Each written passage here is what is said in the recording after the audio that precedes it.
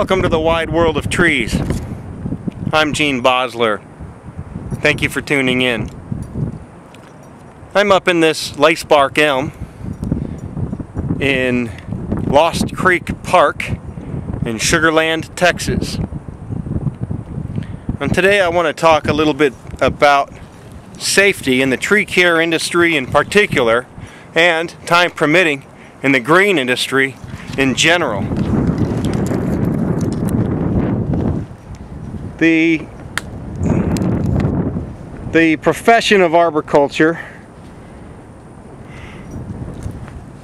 as you may know or may be able to surmise, can be quite hazardous.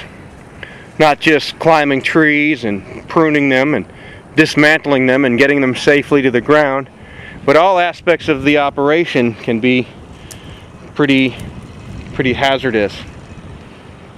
This is why we, as an industry, got together and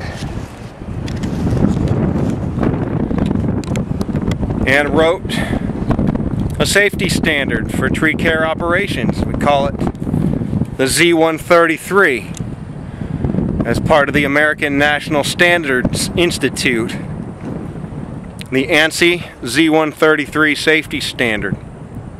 And when I get out of this tree, I'll pull out my copy of it and we'll take a look at a couple of things in it. You can see that I am wearing some personal protective equipment. I have on a hard hat, safety glasses, and I have my hearing protection dangling from my hard hat. Let's take a look at this crew and see if they're working safely over in the tree nearby. Well, we can't really see them.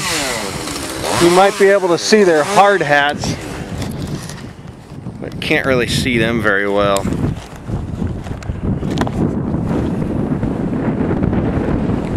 So, I don't advise homeowners to try this at home. I'm not very high up.